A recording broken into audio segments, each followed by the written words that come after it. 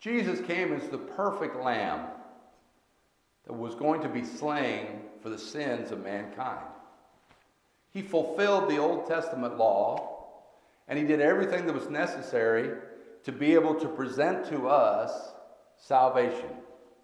The gift of salvation that God has for us is something that we can't earn ourselves. We can't work enough. We can't ask enough.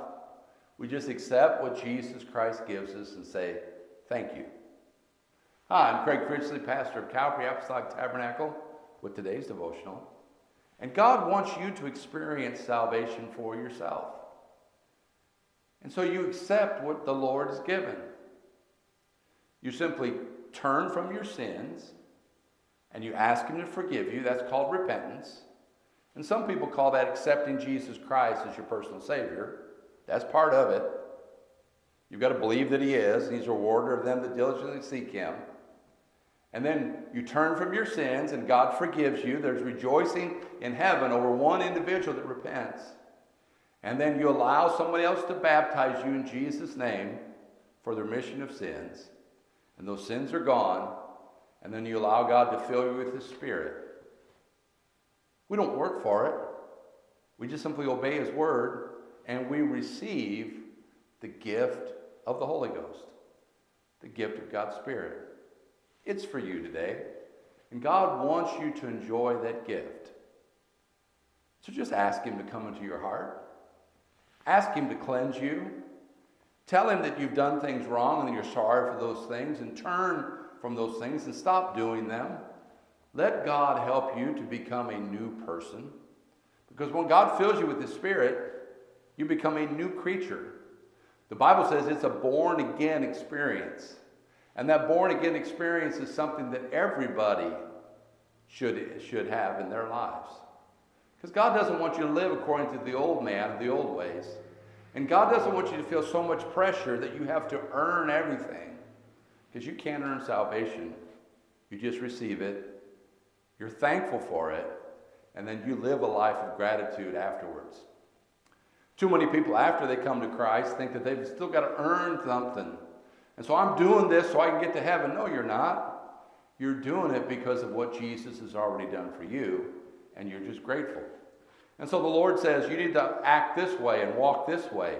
This is how I want you to do. I don't want you to be like the world. You said, yes, God, I'm going to live that way because I'm thankful for what you've already done for me. Thank you for giving me salvation.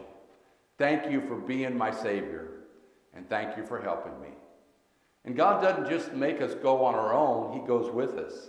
His Spirit helps us. He gives us strength to do what's right. So you don't earn salvation.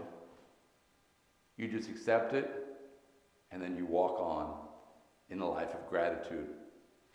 Paul says it like this in Galatians chapter 2. The church of Galatia, they started in the Spirit, but yet then they got mixed up and they started to think, hey, I got to earn this. I got to do this so that I'll stay saved. And Paul said, no, you don't. He said, knowing that a man is not justified by the works of the law, but by faith of Jesus Christ, even as we have believed in Jesus, that we might be justified by the faith of Christ, and not by the works of the law, for by the works of the law shall no flesh be justified. You can't do enough right things to be justified in Christ.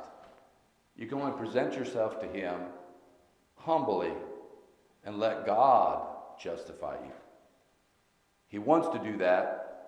He wants you to enjoy salvation, and then he wants you to enjoy the life of gratitude you live with him afterwards. You don't go back to the old stuff. You walk with him and you learn a new way of life. And he gives you the strength to do that each and every day. And I know he will, because he's done it for me, and he's done it for many other people. If you have any questions about this, we'd love to be able to help you with it, because God wants everybody to experience salvation for themselves. He wants you to be filled with his Spirit. He wants you to have that born-again experience Jesus talked about to Nicodemus in John chapter 3. So leave a comment below. Send us a message. We'd be glad to be able to help you in any way to understand what the Lord wants for you and the great things that God's prepared for us all. God bless you. Have a wonderful day, We'll see you on the next devotional.